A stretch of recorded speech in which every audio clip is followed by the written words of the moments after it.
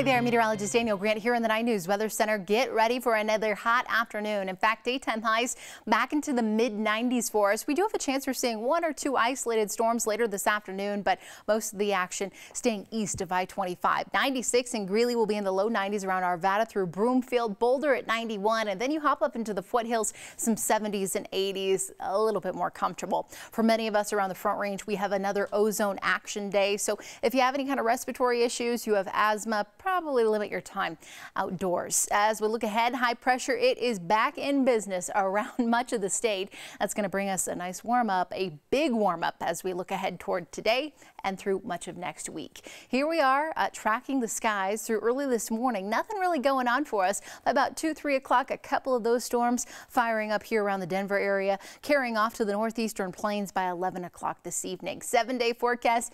Getting warmer. 99 on Tuesday, 100 degrees possible on Wednesday. Both of those days look like potential record breakers. And then finally, a cold front rolls in on Friday, bringing us a better chance for storms and a brief little cool off. Hope you have a great rest of your day.